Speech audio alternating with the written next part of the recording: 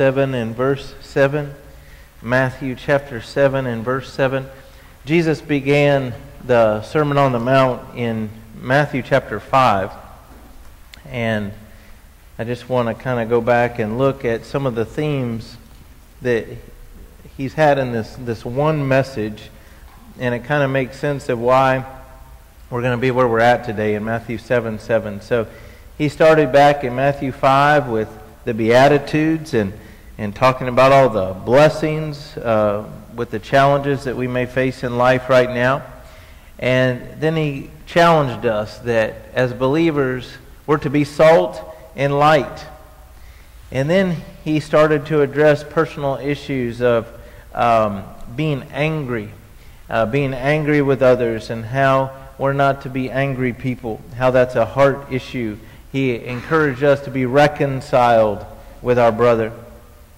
Then he talked about what we look at with our eyes and how we can struggle with lust, and how he equated that with adultery. And so there's just one challenge after another. He talked to us about marriage, and he talked about going the second mile, how we're to put forth that extra effort, do more than what is required of us. And then he told us that we're to love our enemies and do good to those that hate us. This is just one difficulty after another, one challenge after another to be more like him and to challenge us in our relationship with other people. And then in chapter 6, he gets very personal about our motives, even behind the good things that we do. He talked to us about doing good to please God, not to be seen by other people. He talked to us about praying, and not to do that for show, but to have it be a part of our sincere fellowship with him. He talked to us about fasting and about laying our treasures up in heaven. He told us that we can't serve God and material things at the same time, that we have to make a choice. He told us not to worry, but to seek first the kingdom of God and his righteousness, and that he would provide us with everything that we need. Then last week, he told us not to be judgmental, not to have a critical spirit. And so, I don't know if reviewing this helps you think about all these things, but if you heard all that in one message, you'd probably be feeling pretty beat down. Pretty much like, God, how's anybody going to be able to do all this? How am I supposed to be able to even remember this many challenges in one message? So he has an answer for that too. And it's about the necessity of prayer in our relationship with God. That if we are going to fulfill all of these challenges, if we're going to be able to meet God's expectations of us, it's only going to happen when we rely on him. And so in Matthew 7, verse 7, Jesus says, "Ask, and it will be given to you. Seek, and you will find. Knock, and it will be opened to you. For everyone who asks receives, and he who seeks finds, and to him who knocks it will be opened. Or what man is there among you who, if his son asks for bread, will give him a stone? Or if he asks for a fish, will he give him a serpent? If you then, being evil, know how to give good gifts to your children, how much more will your Father who is in heaven give good things to those who ask him? Therefore, whatever you want men to do to you, do also to them. For this is the law and the prophets." And so when we see that in verse 7, the ask, the seek, and the knock, those are sort of progressively more intense forms of praying. When we ask God, we're in conversation with God, we're communicating with God. Lord, I need your help. Lord, this is on my heart. I'm falling short in this area. I need my heart to change towards this person. When we're asking God for help, that's sort of what we might just call normal prayer, where we're just talking to him, mentioning it, But then when he gets to seeking, that's a little bit of a different level. That's when we're saying, God, I need help with this, but what's my role in this? What do you want me to do? What can I do, Lord? I desperately want you to answer me on this. What is my responsibility? An example might be if I don't have a job and I need a job, I need to pray about it, but I also need to look for a job, right? I need to rely on God, but that's something that I can do. I can fill out an application. I can submit an application. I can look online and in the newspaper or wherever. I can ask friends, hey, if you hear of anything, let me know. I need a job. And so, Lord, I'm relying on you for that job, but also recognize that I have to fill out an application and ask for one. So there's that seeking level with our prayers, whatever that might be. And then he talks about knocking. That's a persistency. Sometimes we lose heart when some time goes by and these things that we've been praying about, we can't check them off our list. Some people actually keep track of their prayers. And then when they're answered, they might put a date on it or check it off. But what about these things that don't seem to be answered, at least not the way we would want or in the time that we want? What if you're praying for the salvation of somebody that you love and years go by and you haven't seen any change? This is that persistence of, Lord, I'm not giving up. God, I trust in you. Lord, I love you. I'm going to keep asking. I'm going to keep talking to you about that. It could be a marital problem. It could be a health problem, something that's just not, I prayed about that and then 5 minutes later it was solved. These are those ongoing things, and that shows our faith. Just prayer alone shows our faith. Why would we pray to God unless we believed in him, unless we believe that he's listening, that he loves us, that he cares about us?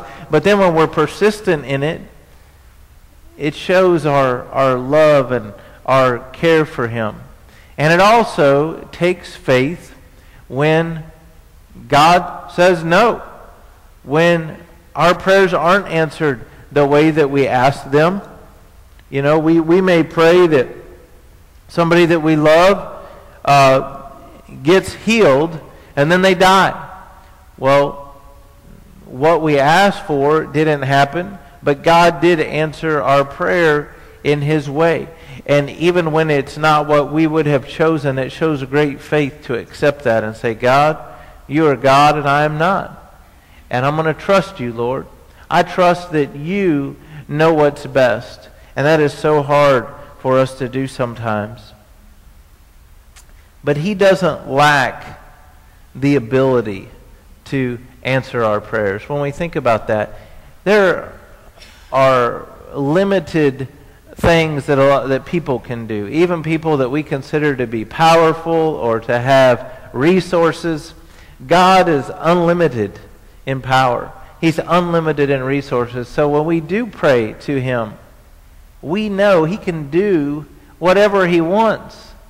Like, God, you can miraculously intervene in this situation and completely turn it around. Or he could choose not to. He's not just simply there for us to ask of things. Back earlier in the sermon in chapter 6, verses 5 to 15, there's a section in my Bible entitled The Model Prayer. It's where we have what people often refer to as the Lord's Prayer, where he teaches us how to pray. And it wasn't just about us asking for stuff, like he's some sort of Santa Claus, give me stuff. It's about having a personal relationship with him. It's about acknowledging that he is God. About talking about our spiritual life. Lord, help me forgive others as you have forgiven me. It's about our relationship with him and with others. And so it reminds us that prayer is not just a time for us to be selfish and give him our shopping list. James addresses that in chapter 4, verses 2 and 3. James says, You lust and do not have. You murder and covet and cannot obtain. You fight and war, yet you do not have because you do not ask.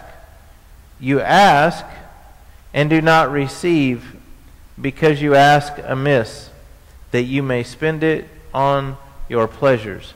So we have in there that accountability that God not only hears what we're praying, but He knows what our motive is behind it.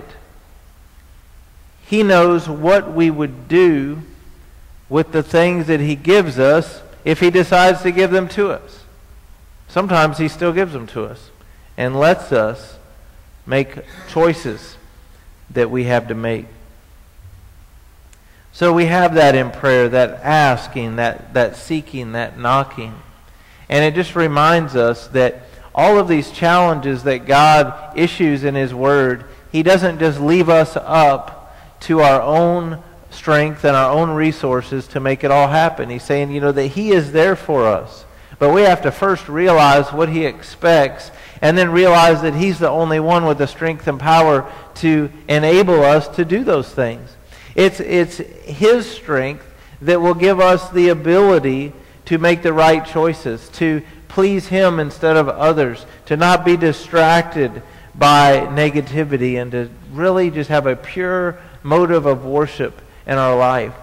That He is the one that can change our heart in our relationship with other people. That He's the one that can change our motives, even in our relationship with Him, by asking, seeking, and knocking. And so that takes discernment, where we pray, God, what is my part in this prayer request?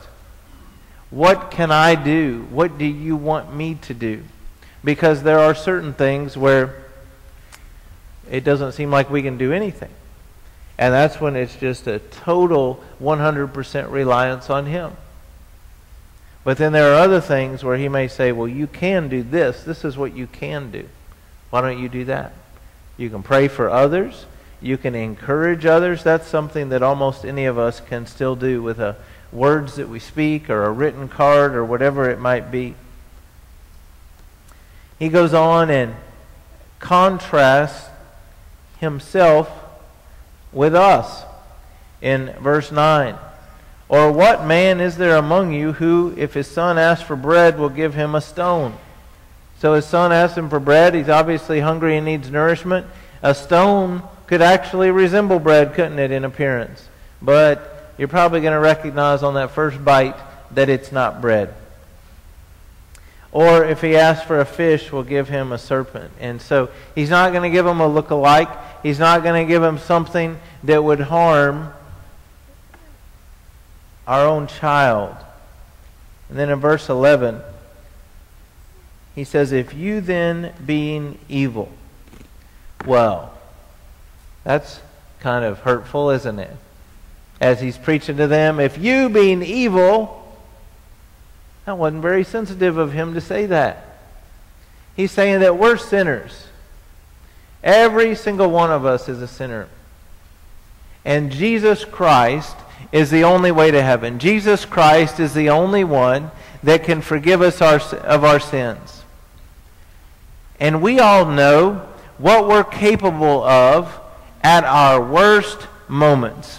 When we have been the farthest away from God, we know how terrible we can be. And God's saying to us, with all of the bad things that you've done, with all of the sinful things that we have accomplished in our lives, we would never do something like that to our children. Even us, as sinners, would still provide our children with good things, wouldn't we? And so He's contrasting us with Him. He's saying, even you, being evil, would never give your hungry child a stone instead of a piece of bread. You would never give them a serpent instead of a fish. How ridiculous would that be? So He's saying that, hey, if we struggle with sin, but we still know to provide good for our kids, how much more confidence can we have in Him? He's pure. He's holy. He's without sin.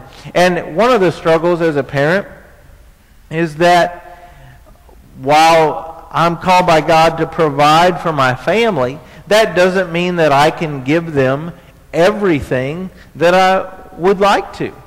There are things that in my heart, sure, I would love to provide this or provide that, but there's this limiting factor called dollars that sometimes prohibits you from being able to do all that you want. He doesn't have that limitation. He doesn't have to check the budget. He doesn't have to see if what he's got in his checking account. He's God. So he's pure, he's holy, he's all good, and has unlimited resources at the same time. So how should that encourage us to ask, to seek, to knock? Why would we waste all of our energy just doing things that are acts of futility when we could go to God who already knows our need, but he desires that relationship with us. He wants us to ask him. He wants to know that we are relying on him, and when he decides to answer our prayers according to his will, that he will get the glory, that we will know, God, this came from you. God, you provided this. And then he gets the glory.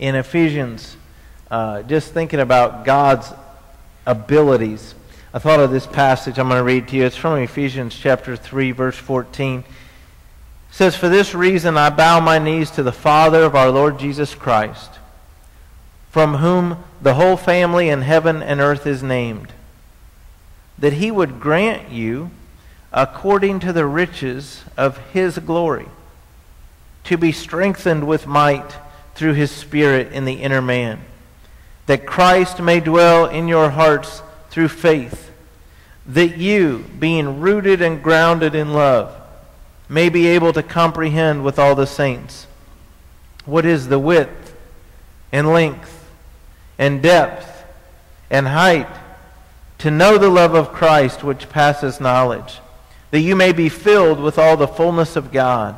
Now to him who is able to do exceedingly abundantly above all that we ask or think, according to the power that works in us, to him be the glory in the church by Christ Jesus to all generations forever and ever. Amen." That pretty much says it all, doesn't it? That it's about him. That he has all of the ability. So I just want to ask you to think about something, and maybe if you have a bulletin and a pen, you may even want to jot some things down. What is going on in your life right now that you would say, well, you know, I pray, but I really don't know if I've even asked God about that? What do you need to ask God about? What do you need to communicate with God? There may be a burden that you carry, and as you think about it, you go, I have not even prayed about that. I just haven't thought about it, or I have been too busy. Ask. And then as you pray to God, say, God, when I think about the seeking part, do I have a role in this to play? Do you want me to be doing something about this? What can I do other than pray about it, other than continue to talk with you about it? Is there something that I need to do? And then when it comes to things that you carry for long periods of time because you just haven't seen an answer yet, those are definitely ones that you might want to write down somewhere so that you don't forget about them, so that you don't stop praying about them, so that you don't stop asking and seeking. So those are where we're more persistent, where we knock, where we continue to come to God with that same request. Lord, you know this is still on my mind. Lord, you know that I still have a heart for this issue that's unresolved, or this person who doesn't know you, or this unresolved conflict from the past that we need reconciled. Not to give up on those things.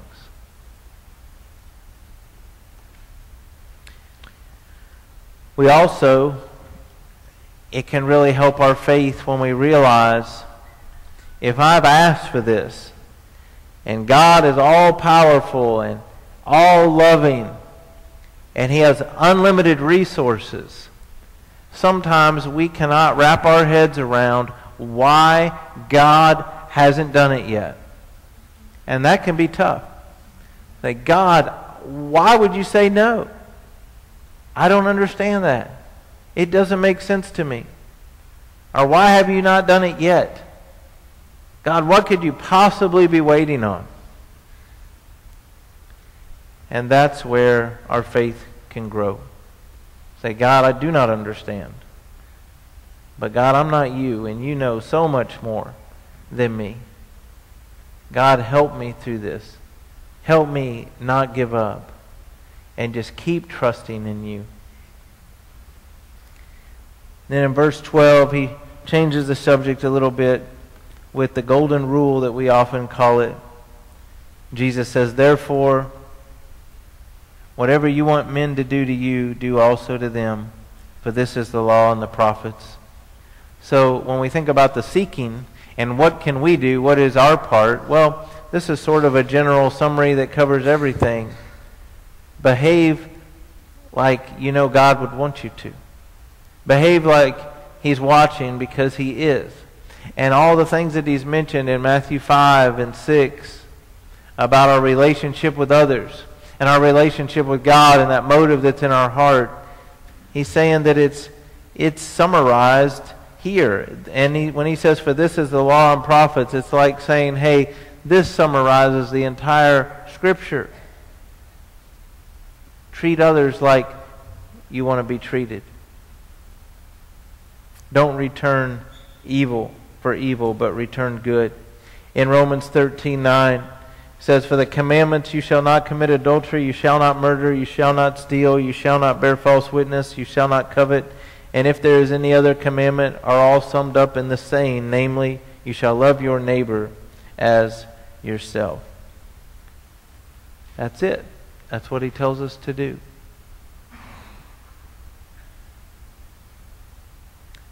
So that brings stability when we learn how to depend on Him. He's the one constant in this world, and that's why we need to go to Him. Stability will also come through a healthy commitment to live for the benefit of others. When I recognize that that's a calling, that that's a command, that I'm to treat others the way I want to be treated, it is a daily lifestyle verse that I can apply every single day.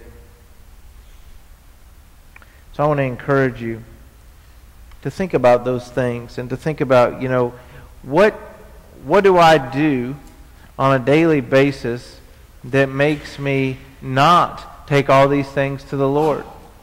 More than likely, it's going to be because we haven't carved out a time, because we feel like we're too busy. You can make use of your drive time, make use of time when you're alone, and even if you're busy, even if you say, well, I'm not alone, well, you might have to drive to work or something like that, or maybe you drop kids off at school, but then it's just you on the way home or on the way to work or whatever it is.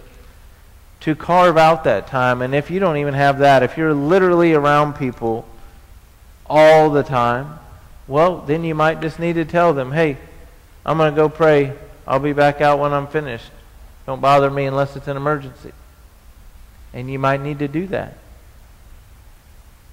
But to think about that. God, am I going to my number one source that's available to me 24/7? I never get a busy signal. I don't have to wait for somebody to reply to a text message. I don't have to set up a meeting. Jesus is waiting. And He already knows everything anyway. So you don't even have that awkwardness of bringing up a subject that's difficult to talk about. He already knows everything. And He loves you, and He has unlimited resources and can answer our prayers. So how much do we share with Him? Let's pray about that. And I want to encourage you during this time of invitation. You're probably not going to have long enough right now to pray all these things to the Lord, but maybe you can start making your list. And maybe God will reveal some things to you that you and him need to have a good long talk about later today. But you may be here today and not know him personally. To think, well, how can I talk to him? I don't know him. Well, we'd love to introduce him to you. We'd love for you to begin that relationship with God today. That begins by acknowledging our sinfulness before him, by recognizing that we're sinners, that we cannot save ourselves, that Jesus is the only way to heaven, that the blood that he shed on the cross is the only way for me to be forgiven of my sin.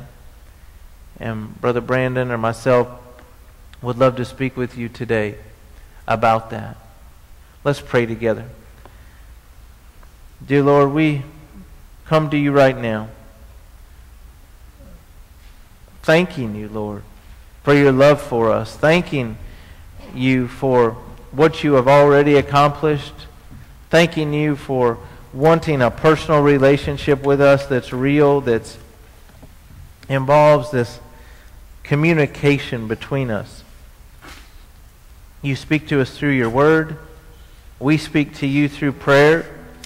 And you also speak to us through prayer, just in the way that you answer our prayers, the way that you comfort us, the way that you reassure us that you know us, that you care about us. And so, Lord, we love you. We thank you so much for that. Lord, I pray that we would come to you more with our needs. Lord, we mentioned in the announcements today that I just learned today that this air conditioner is broke. And we just fixed 3 air conditioners last week. It's expensive. And God, I lift that up to you, Lord, that you would give us the financial means necessary to fix yet a 4th air conditioner in 2 weeks, Lord. That you would provide, that your abilities to provide are limitless. We had a situation last week where we had a bad unit that could not be repaired. It needed to be replaced, and somebody donated that unit to our church body. Lord, it's those kinds of things that you do, Lord, that are amazing, that we can't even see coming, that we don't even know. And then you just provide. And so, Lord, we thank you so much for your love for us. Lord, I pray for those that might be here today that don't have that relationship with you, but they want it. God, that today would be the day of their salvation. God, that today would be the day that they begin this awesome fellowship with you. And we ask these things in Jesus' name. Amen. Please stand with us.